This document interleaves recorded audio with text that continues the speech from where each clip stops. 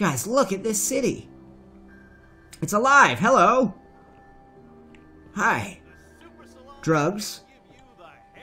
Doctors. Haircuts. A bar. Guns. Surplus. Lord, this city's wonderful. And we even got noodles. Geeks, what is going on? Unite the Clans here, back in yo life with another episode of Fallout 4. There he is, Cowboy UTC. I like this look. We're gonna keep it up, guys. We are just outside the gates of Diamond City. We made it here last episode. We met Piper, we met Mayor McDonough, and today we continue the adventure. Let's go track down Piper. We'll meet her in her office and we'll see. Girl wants to write a story about me. Can't blame her. I'm very, very interesting. These are the gates. There was a guy named Sullivan here who was getting crap from the mayor. You Sully? You Sully? You're that trader Piper was talking about. That's right. Now, was there anything particular you were looking for? I don't know if I want to give this guy too much info. Alright. Sorry I asked. Yeah, we're at odds with old Danny Sullivan. That's cool. The guy wants to keep Piper out of town. I like Piper. So I don't like him. Done. This is Fenway Park, guys. Oh, yes. Oh, ladies and gentlemen, here it is. Let's go first-person mode. I don't know why we got the foggiest day in the history of Diamond City. I can't see a damn thing out here. Hey, there she is. There's my girl. I gotta head into the office. You start whistling if you see any angry politicians coming our way. Why? Is something wrong? Hey. Hey, what are you running away? If the Institute grabs you in the night, at least we warned you. The Institute. They snatch people up in the night and no one hears from them again. It's all in the paper. Better read up before they grab you, too. Jeez. You think that's who could have Shaun? Guys, this is Nat. I believe her to be Piper's sister. She helps run the paper.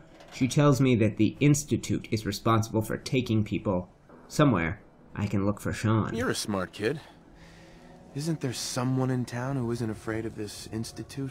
Well, there is the detective, Mr. Nick Valentine. Oh, we got a lead, He's not y'all. afraid of anything. If anyone's gonna help you, it's him. Thanks. You were a big help. Remember, the Institute's out there, newcomer. Watch your back. Will do, kiddo. Will do. This is the newspaper. I guess. The Synthetic Truce. Read. By Piper Wright.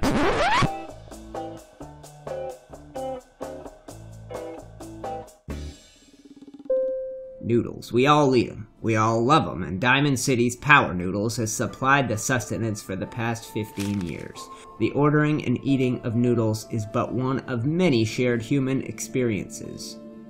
Or is it? I was struck by this very question as I sat at the counter of Power Noodles last Wednesday night, just after 5 p.m. enjoying a dinner I had so many times before. That's when I noticed our very own mayor, McDonough, sidle up to a stool and engage in the very same ritual. Right hand extending, mouth opening, teeth chewing, yes, eating noodles. The shared experience of almost every Diamond City resident. So it must have seemed to the residents of Diamond City, nearly 60 years ago, on an uncharacteristically warm May evening in 2229 as they sat around this very same counter. But that was before the days of Takahashi and his noodles, when the bar served not noodles, but ice-cold Nuka-Colas, frothy beers, and stiff shots of whiskey. The barman's name was Henry, and that night, he facilitated the shared human experiences of drinking, smoking, talking, and laughing. Sounds like a good time.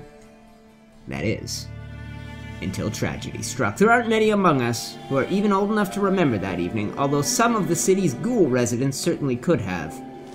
Had they not been forcibly removed, thanks to Mayor McDonough's anti-ghoul decree of 2282.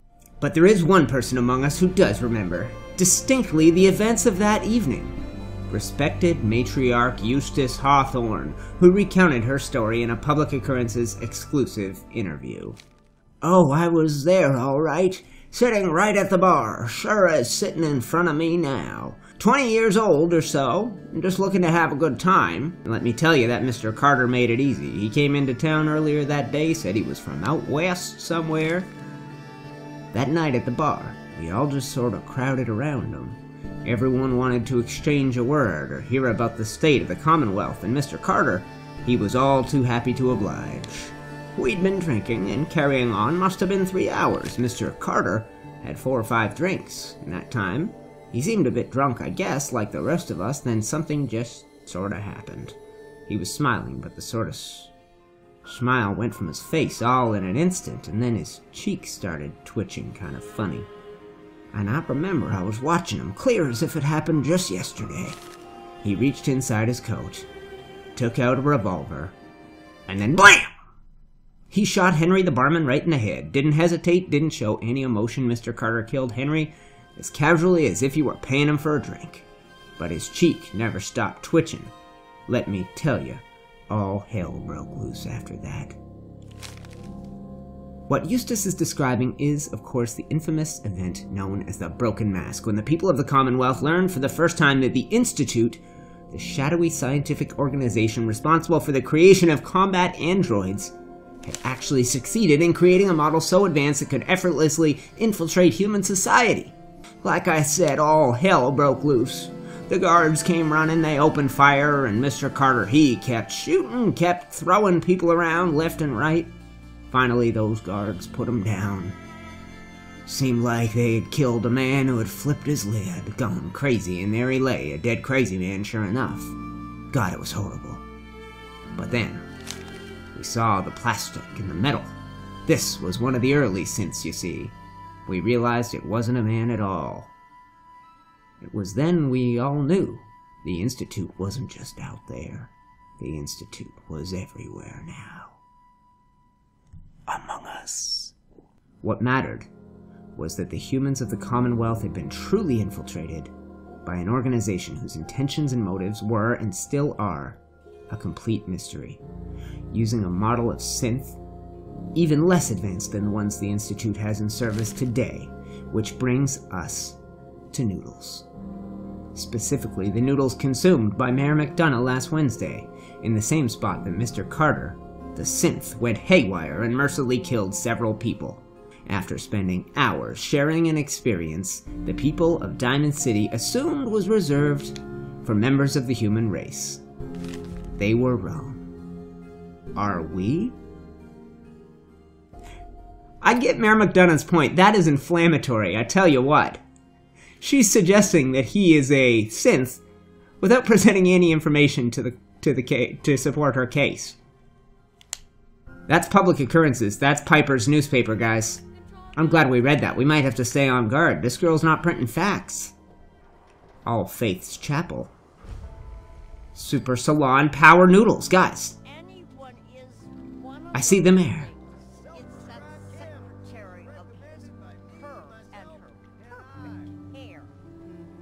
Lord. Are you Takahashi? At $44 cup of noodles. Go screw yourself, you damn robot. You know what? Who, you talking to me, resident? I'll see you later. Is this McDonough? Where's McDonough? Guys, look at this city. It's alive, hello! It's so alive. Who are you? Hi. Drugs? Doctors? Haircuts? A bar? A butcher? Guns? Surplus? Lord, this city's wonderful. And we even got noodles. Oh, we're getting quests like crazy in here, guys. That's okay, we're staying on the main quest. We got things to do, people to see, girls whose hearts to steal. Valentine Detective Agency. Let's go meet Piper first, okay? Alright, geeks, let's go meet the gorgeous, lie-spreading Piper. God dang, look at all these quests. We're getting quested up, security. Yeah. Guys, I'm a completionist. If this were just me, I tell you, I'd be playing this thing. I'd be exploring every nook, every damn cranny. But, we gotta stay on point. We got a story to tell, and that story is through this door. Oh, what's up, Pipe Dog? Holding up. Look, I'm just gonna say it. You're a vault dweller. You might not be wearing the blue jumpsuit, but the Pip-Boy and that fish out of water look, dead giveaways. So here's the deal. I want an interview. Your life story in... I'm not a normal vault dweller, This time darling. Diamond City had a little outside perspective on the Commonwealth. You do that, and I'll tell you what. I'll come with you. Watch your back while you get used to the world above ground. What do What you about say? dog meat? Geeks, we are talking to the gorgeous Piper. She wants to interview old UTC, hear the story of how I emerged from a vault. It ain't no ordinary vault dweller story. All right, Let's Piper. do this. I'm in. Good. Let's get down to business. So, I know Oh. you're from a vault. How would you describe your time on the inside? Brief. Let's give her the whole truth. My family and I were frozen. I didn't spend much time in the vault. Wait, they boxed you up in a fridge? The whole time? Are you saying you were alive before the war? Yes. Yes, I I'm over was. 200 years old. I'm an old Oh man. my god. The The man man out of time. So, you've seen the Commonwealth, Diamond City. How does it compare to your old life? Confusing as hell, darling. You know what? Honestly, seeing everyone Let's survive tell a out good here, story. rebuilding the world, it gives me hope. That's surprisingly inspired, Blue. We're Blue. definitely quoting that. Now, I already know you're looking for your son, Shaun. Do you suspect the Institute was involved in his kidnapping? I do now. Sure sounds like they might be. Not even a baby is safe from them. And people wonder why I can't just look the other way. For the last part of our interview, I'd like to do something different. I want you to make a statement to Diamond City directly. The threat of kidnapping is all but ignored in the Commonwealth. Everyone wants to pretend it just doesn't happen. What would you say to someone out there who's lost a loved one but might be too scared or too numb to the world to look for them? No matter Don't how give much you up. want to give up, Do not give up. you have to have hope that you'll see them again. Or at least, that you'll know the truth. A strong note to end on, Blue. Thanks. That's everything. It's gonna take some time to put this all together, but I think your story is gonna give Diamond City plenty to talk about. Anyway, I agreed to come with you, right? Watch your back. Just say the word when you're ready. I can't wait to see where the story goes next. Whether I am truly hopeful or not doesn't matter. This girl is writing a story, and this story is going out to people who need that hope. I spun a tale of hope and the potential for a good life. Boy, am I glad we came here first, geeks. Lighten the load, or, Piper, you know, the smoking Piper, Fred. Never Smoking thought a hot. reporter could consider themselves a success until someone threatened their life. is going to join me on my travels. This girl is going to come with us to see Detective Valentine and maybe find Shaun. Piper. Darlin, Heading my way? Sure. Let's go. Let's go. Will do. roll with me. Send dog meat to Sanctuary Hills. We'll see you later, Beast. I like her. Alright, girl, let's go. Let's hit the road. Hit the damn road, run it. What are you sitting down for? Didn't I just say come with me? Hey, Just let me know. Sure, let's go. Let's hit this town. Hit it, run it. Don't do this. Please. It's big, loud, full of corrupt officials Oh! and proud-nosing citizens. Guys, what the hell's going on here? It's home. What have you done with the real Riley? Where's my brother? I swear I'm not a synth. Don't shoot, for God's sakes. We're family. Can I disarm this fool? Put the gun down now! He's a synth. He'll kill us all. Oh! Kyle, no!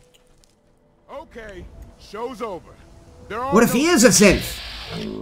Okay, don't do Hear it. me? Don't do it. Just you folks and your damn paranoia. God lord. We didn't need to kill the man, did we? Ours now. He pulled a gun on me. My own brother. I'm sorry, dude. I'm also sorry I stole all his clothes and stuff. I need a minute. Fair I need enough. you to step away, Scabber. I ain't no I scabber. understand, officer. I just want to know what happened. Just go about your business like nothing happened. Nothing happened, Better dude. way. You just blew a dude's brains all over the damn Go back to your own damn infield. Go about your business. Whew. Geeks, thank you so much for checking out this episode of Fallout 4. We met Piper. We did the Story of the Century interview, and now she's joining us on our quest. Joining us on our quest to find our boy Shaun.